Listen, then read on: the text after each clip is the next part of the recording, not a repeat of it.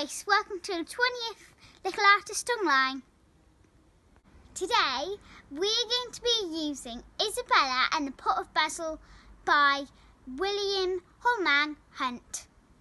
For our inspiration for today's activity, which is chalk paint. Here's what you need: an old pot, a paintbrush, some acrylic or poster paint, finally some bicarbonate of soda.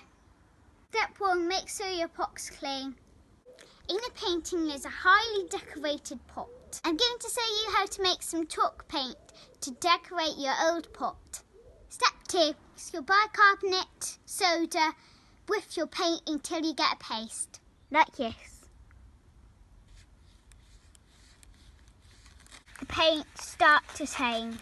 Make sure it's turned into a paste. Step 3, get painting. Here's the finished result. I've used the abstract design, but you can use whichever design you want to. Keep the pot as an indoor pot.